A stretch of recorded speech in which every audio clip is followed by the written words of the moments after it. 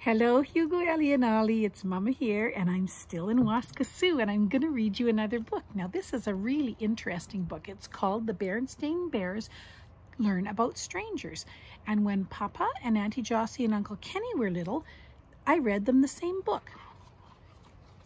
It's just a book about a few things that you should know about.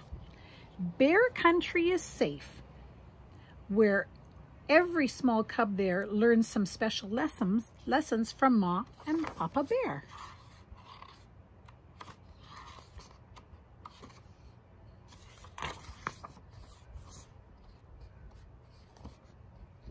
Brother and Sister Bear, who lived with their Mama and Papa in the big tree house down a sunny dirt road deep in bear country, looked quite a lot alike.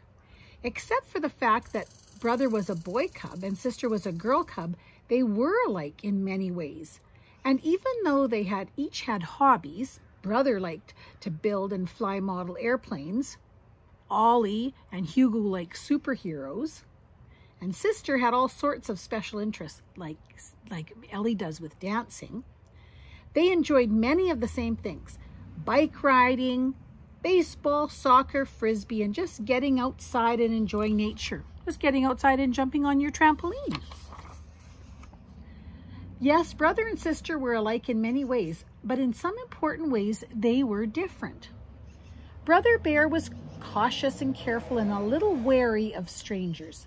Sister, on the other hand, wasn't the least bit wary. She was friendly to a fault. Just about everybody that came her way got a big hello. Hello, butterfly. Hello, frog.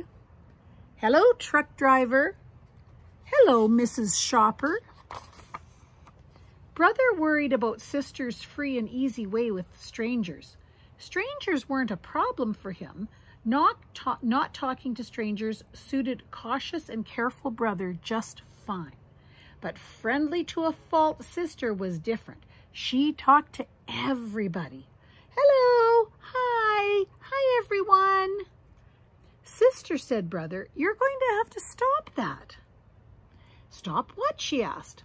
Talking to strangers. It's just not a good idea. Why? She wanted to know. Why shouldn't I talk to strangers? What harm is there in it? Is there something wrong with strangers? Said Brother, thinking about it for a moment. Those aren't questions for a brother. Those are questions for a mama or a papa or a daddy. Sister Bear, I'm glad you asked those questions, said Papa Bear in his deepest and most serious voice. The reason you should never talk to a stranger and never, ever take presents from a stranger and never, ever, ever go anywhere with a stranger is that it can be dangerous. What's dangerous about it? She asked wide-eyed. What can happen? Oh dear, thought Mama Bear, I do hope Papa can tell Sister about strangers without making everything scary. Well, all sorts of things, said Papa. Look here in the newspaper. As she looked at it, her eyes got wider and wider. So this is what's in the newspaper. Stranger bothers cub. Missing cub found. Chief Grizzly questions stranger.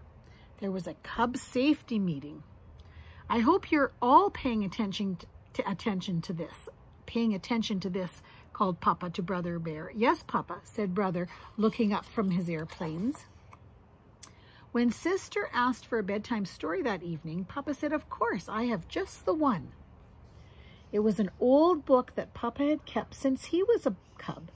The story was called Silly Goose and Wily Fox. It told how Silly Goose got into a conversation with Wily Fox. There they are. And before Silly quite knew what was happening, she found herself in Wily's lair. And this is how the story ended. So there they are. They went to his lair. Uh-oh. Then there was a snip and a snap, and all that was left of Silly Goose was a few floating feathers and a smile on Wily Fox's face. I think Wily Fox ate Silly Goose. Sister had a hard time falling asleep that night. Her mind was filled with those headlines. There was even one that said, "Silly goose, missing, wily fox, questioned." So sister looks pretty worried in bed. The sound of brother's peaceful breathing finally lulled her to sleep. The next day dawned bright and friendly to everyone. I think I'm going to fold the book back there. You guys can see a little bit better now. The day dawned bright and friendly to everyone but sister. She had spent a restless night, and when she looked out the window, everything seemed a little strange. The trees seemed to reach for her, an owl stared at her, and the crows glared at her. I wonder if that was really happening or she just thought that was happening. "Let's go out and ride our bikes on the village green," said brother after breakfast, but sister didn't want to. Brother was puzzled. The green was a bright, busy, friendly place where she loved to play. Well, how about some soccer? But she didn't want to do that either. It wasn't until he suggested frisbee, her favorite game, that she agreed to go along. Poor sister is, I think, pretty worried. Before they left, they told Mama where they'd be. That's a family rule. That's a good rule to have, because they never went anywhere without telling Mama or Papa or Daddy where they were going. "That's fine," said Mama. "I'm on my way to Farmer Ben's for apples. I'll stop by for you on the way home." The village green was the same bustling place it had always been. This is what it looked like to everyone but sister. So just a nice, friendly place with nice, friendly people. This is what it looked like to her. Today, even the frogs and the butterflies seemed mean and scary. Look at everybody looks like they're mean and scary. And look at even the balloons look like they're mean and scary. Later, when someone tapped on her shoulder, she jumped a mile high, even though it was just Mama. Look at, she jumped and yelled and said, "Yipe!" Poor sister. "How is everything at the village green?" asked Mama on the way home in the car. Sister sat in front with Mama, and brother rode in the back with the barrel of apples. "All right, I guess, but there were so many strangers," said sister. Later at home, when Mama and sister were ready to make applesauce, Mama said, "You know what Papa told you was quite right. It's not a good idea to talk to strangers or accept presents or rides from them. But," she continued, "that doesn't mean that all strangers are bad. Why, chances are there wasn't a single person on that green that would harm a fly, much less a fine little cub like you. The trouble is, well, it's like this barrel of apples. There's an old saying that goes, there's always a couple of bad apples in every barrel. That's the way it is with strangers. Cubs have to be careful because of the few bad apples. Look," said sister, "I found one. It's all bumpy and has a funny shape." "Well, it certainly is strange looking. It is bumpy," said Mama, "but that doesn't necessarily mean it's bad. You can't always tell from the outside which are the bad apples." She cut the apple in half. "See," she said, "it's fine inside. Now here's one that looks fine on the outside,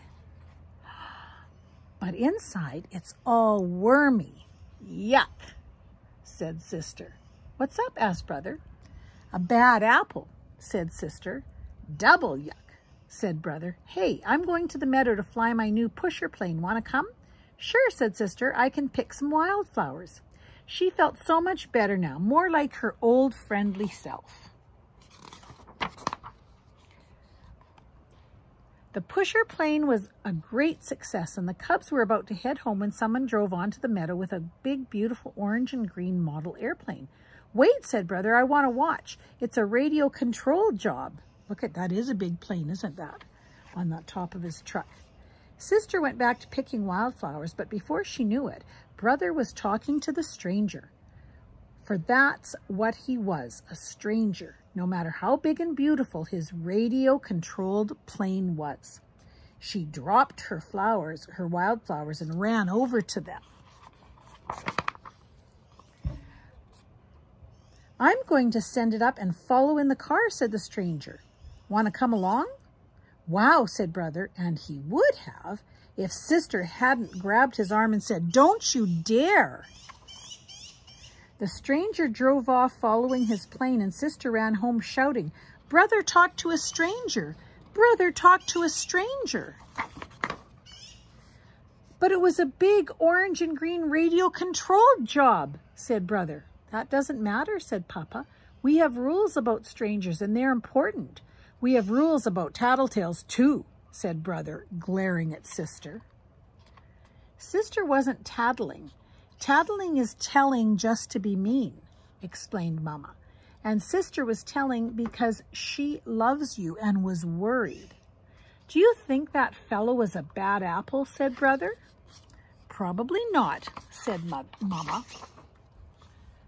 That's right, said Sister. Most folks are friendly and nice and wouldn't hurt a fly, but you just have to be careful just in case. Speaking of apples, said Mama, how about some of this applesauce I just made? As they sat having a dish of Mama's delicious applesauce, Brother and Sister thought about what they had learned that day. There was quite a lot to think about. For Brothers and Sisters' rules for cubs, see the next page. Okay, so these are the rules for Brother and Sister. And you know what? These were the rules for Papa and Uncle Kenny and Auntie Jossie when they were growing up too, because we wanted to keep them safe. Number 1, never talk to a stranger. Number 2, and you know what? Papa will talk to you about these rules too. Number 2, never take candy or other gifts from a stranger. Never, ever go anywhere with a stranger in their car or for a walk. Don't keep secrets from your parents, especially if someone asks you to. Your body is your own personal property and nobody else's business, especially the private parts. When you're little, of course, Papa and Mama and Daddy may help you with your bath or in the bathroom, and your doctor is in the body business and will have to examine you from time to time, even when you're not little. Use your common sense. We can't have rules for everything. Common sense is what keeps us safe by telling us what to do in situations that are not covered by the rules. So if you kind of feel funny about something, then you should listen to that funny feeling. All right, that was the end of that book. I love you, I miss you, and I will see you again soon. Bye.